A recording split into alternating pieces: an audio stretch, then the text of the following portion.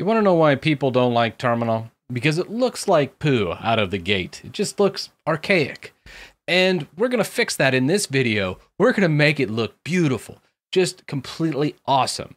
So we're going to do this in Linux, Windows, and Mac. Obviously on the Windows portion, we're going to be using Windows Terminal with Linux. So it's pretty much Linux just in Windows. But needless to say, let's get on the desktop and start customizing our terminal.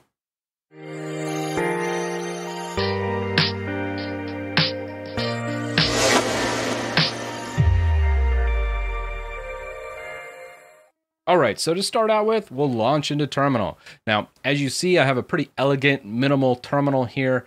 Obviously, out of the gate, you're not going to have this. You're going to be running something called Bash. It'll be something along those lines right there as far as the prompt goes. It might be a little uglier than this, but let's fix that. Whatever your terminal is, I like to hide all the title bars, any extra fluff and stuff before the prompt. Obviously, I like to get rid of. But we're going to get rid of Bash altogether and move to ZSH. And if you want to see a more in-depth video on how to do this, I'll put a link above because I've actually shown people how to install ZSH in the past. We're going to just do the quick and dirty method today. So first off, in here, we're going to actually need to install some different things. So in your terminal preferences, hide your title bar, change your system font. I like to use the Meslo LGS NF, which stands for Nerd Font. This is the absolute best font, and we're going to be using this font type specifically for the Powerlevel10k tool set. So with that, let's go over to the how-to guide and show you what we're doing. So on the website, christitus.com/ZSH, you'll see this is all we need to do. And I've made little kind of basically cheat sheets here. And in this sheet, you'll see I have a little initial setup. We'll just click that, come back over to here, and you just type that in, and that's it. It pretty much just goes ahead, does everything. I've already actually cloned Powerlevel to ZSH, but it basically gets all this ready. What this doesn't have is the ZSH packages. So if you're on Debian base, make sure you do an apt install ZSH and all the dependencies that are back over here, which would be ZSH syntax highlighting, auto jump, and auto suggestions. But with these things in, we're ready to move on. And if we go to this website, the GitHub for Powerlevel10k, you can actually scroll all the way down and you'll find something called fonts. And if you look in the little getting started guide here, let's go manual. You can see we've already done that. That was actually part of the initial setup script. And then towards the bottom, when you're going to get to the fonts section, there's only really a couple things. Just click all 4 of these, download them, install them. And then when you pop over here and you get into your terminal properties, you should see that actually pop up, and you just want the Meslo LGS NF regular. Otherwise, you're not going to get all the cool little icons. So it's really important, whether you're doing this on Windows, Mac, or Linux, this is the basic setup. So once all that's done, we're pretty much ready to switch over to ZSH. So the easy way to do that is CHSH. That's hard to say. CHSH. Man, tongue twister. Space. And then your user. You can easily do $user. It'll auto-fill in Titus. That's my user. And you just type your password in. And it'll say, hey, what do you want your new shell to be? You want bin ZSH. Now make sure you actually installed ZSH. Otherwise, this isn't going to be good. But anyways, since I already am on ZSH, it just is like, hey, no, you don't need it. So then you can exit, quit out, and then come back in. On initial prompt, you're going to get the actual configuration auto launch. However, if you exit out or mess it up, don't worry. You're going to run this several times just because I'm constantly changing my shell. But this little command, p10k configure, allows me to do just that. So I'll do this. And then it asks you a set of questions, and we'll go, yes, yes, I see a lock, yes, I see the Debian symbol, yes, I see all the icons. Remember, if these are messed up, you didn't change your font. Make sure you install that font and change it in your terminal first before running this. Change that font. And if you see a question like, hey, this didn't work, none of the fonts showed up, you didn't install the font. Follow instructions. I only say that because I totally did that so many times. I was like, where are the actual icons? And it just took me a while to figure out, hey, it's the fun.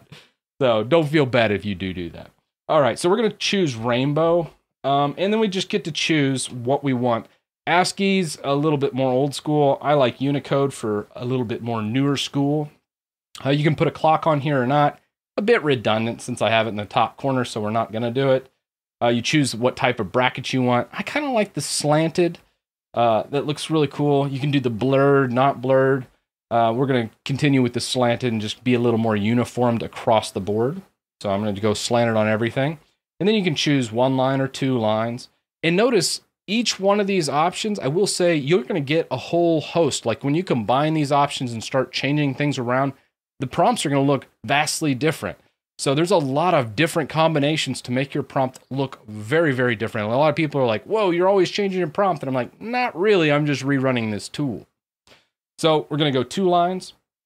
And we'll go with the disconnected. I don't really like the connected. I kind of fell off that wagon. As far as the prompt frame, I'm not a big...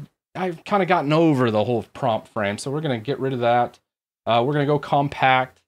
I like to see tons of icons, and I like it to be a bit more concise. So I'm going to go ahead and do that.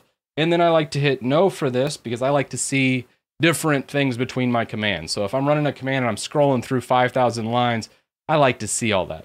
Instant prompt mode, you're generally always going to hit number 3 for this one. And then we'll hit yes to overwrite. And as you see, we now have a new prompt. So when we launch into our prompts, we go into like website, clear that. You'll see it's kind of cool. So the neat thing about ZSH and this new prompt, it actually follows your Git project. So if I make, or let's say I touch a new file, we'll call it 1, you'll notice, hey, there's an untracked file in this GitHub repository. Did you need to commit that? And you can do git status and look at it and go, oh, there's a file. Well, we're not going to need that, so let's just remove it and clear out. But this is this basic setup. Rerun this, do all that. Now let's jump over to Mac because there's some nuances to both Mac and Windows that I wanted to talk about. All right, you see it's already up. It's not quite as clean as the Linux counterpart. However, it's still pretty good. But you'll notice I am not using the basic terminal in Mac. The basic terminal in Mac is really ugly. Like, it doesn't matter what you do. So if you just got terminal and you launch into that, it's okay. I mean, it's not terrible. But I really like iTerm 2. It's just a little bit cleaner. It has a little bit more of a lot of the aesthetic that I like. A lot of the more options. So I would suggest using iTerm 2, but you can still use regular terminal as well. So this is what regular terminal looks like. Obviously, I've already done everything I did on my Linux box. It's the exact same process because all we're doing is doing a curl, a git, we're installing some fonts, and then just in here, you can actually go into terminal, preferences, and then you're just changing what you need. So on your profiles, you can actually go into find that font, which is right here. And you can see it's the Meslo LGS NF font. But in iTerm 2, you can come into preferences. You'll notice iTerm 2, you just have a lot more options. You have multiplexers, you have a lot, just a lot more availability to really make the most of your terminal in Mac. So I'm not going to beat a dead horse too much here. I just kind of want to show both of these. But again, let's change our prompt just so we can do a different configuration, much like we did in Linux, so you can see what's going on with it. So we'll flip through this. We're going to go classic on this one, Unicode. Let's go with the darkest. And we're going to be a little more concise on this one. Let's go round as well. And we're just going to go round all the way around. And we're going to make it more of a Mac aesthetic. So we're going to go with 1 line all around. And we're going to go mini icons. So then we'll clear that out. And as you see, as we do just LS or move into like Powerlevel10k, do a git pull, or I'm running into an actual error. Probably something I've done on this machine.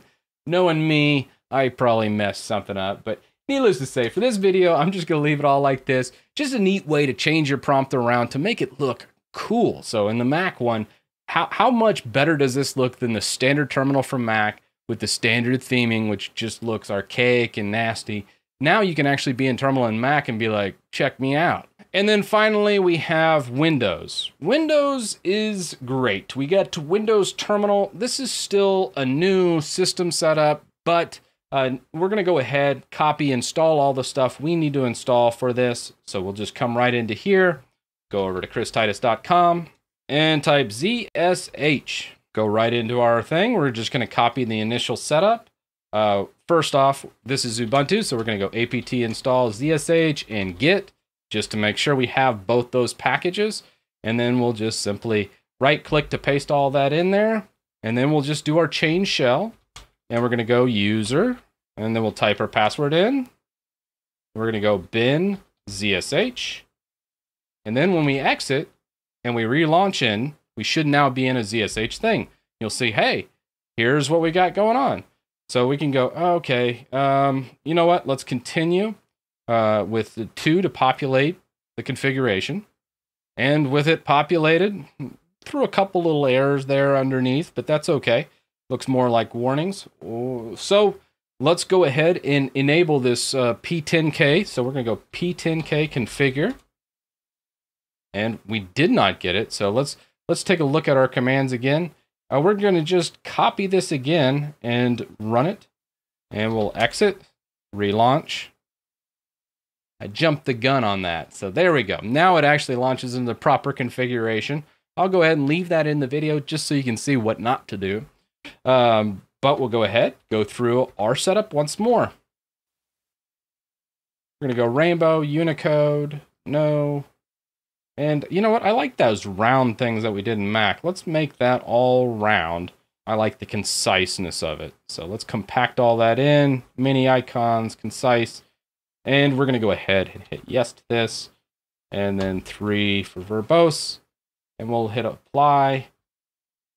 And as you see, we now have the full P10k setup in here. So we can go dir, making an awesome prompt or an awesome terminal, something neat. And if you want like this acrylic look, there's a lot of guides out. My basic settings on this is just using the font face, Meslo LGS, like I've talked about, changing use acrylic to true, acrylic opacity about 50%, and then background image opacity to 50%. Everything else, pretty much stock. So I just changed this no matter what I'm in. The cool thing about it is if I go into PowerShell, you still get a lot of the same customization and theming. Obviously, Powerlevel10k only works in Linux. And that's it. That's what I do in every single system, no matter where I'm at. I really love having Powerlevel10k and all the customization it brings. It's completely amazing. If you really want to pimp out your terminal, I don't know a better way to do it than this. Because no matter what system I'm on, I'm always doing it, making my terminal look beautiful, because it's just so much more pleasant to be in terminal with it looking nice. But with all that said, let me know your thoughts down in the comments. And as always, thank you to all the Chris Titus members. Without you, I couldn't make videos like this one. And I'll see you in the next one.